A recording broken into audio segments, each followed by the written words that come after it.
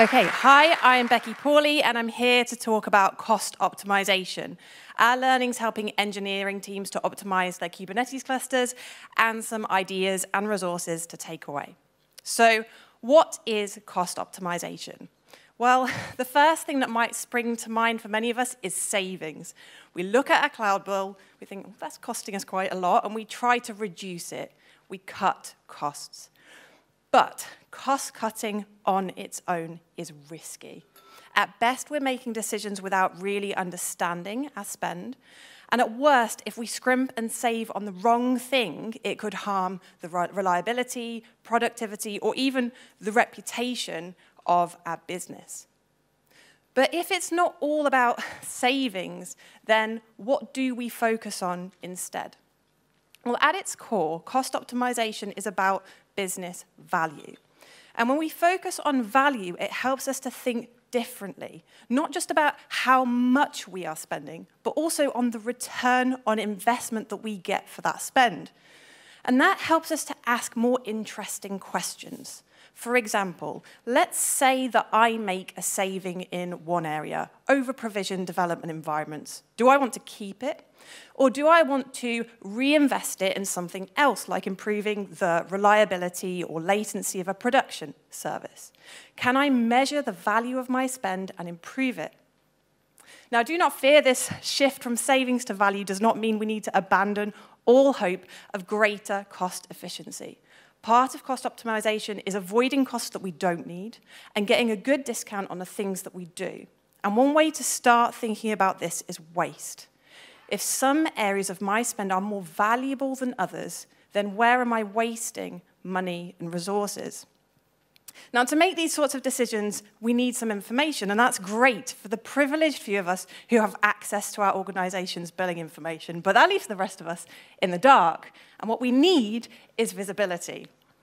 Good visibility starts with cost allocation, which means that we are splitting up the cost of resources between the teams that consume them.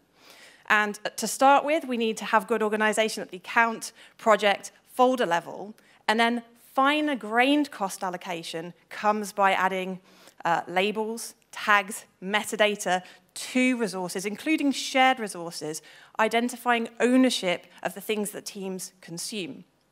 Once we have all of this information, we can start to display useful metrics about that spend. Things like cost per click, cost per application, utilization, and something that we have already mentioned, cloud waste. Cloud waste is a really useful measure because it surfaces all those hidden, underutilized, idle resources that we got used to paying for or forgot about.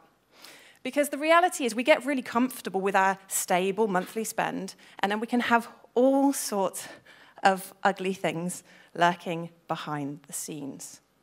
Cloud waste surfaces the costs that we don't need so that we can focus on the things that we do. If we had more time together today, I'd dive a little bit deeper into automating cost optimization best practices, into making the most of cloud discount models, but we sort of covered that somewhere else. So if you're interested, you can have a look at a bit of a deep dive here.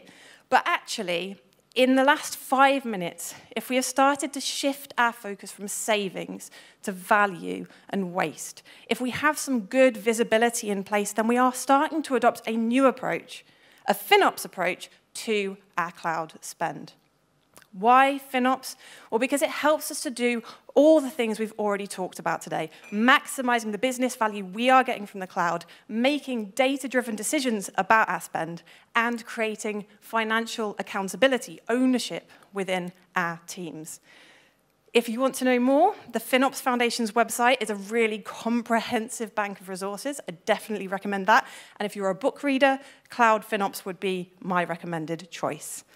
Because we're engineers, we also couldn't resist building some open source tooling to try and help out with some of this. So have a look on our GitHub. We would really appreciate feedback and comments. And if you want a sneaky demo, you can find one in the booth outside. But yes, 5-minute FinOps. I hope you found these ideas, resources useful. If you have questions, comments, feedback, I would love to hear from you, and enjoy the rest of the conference.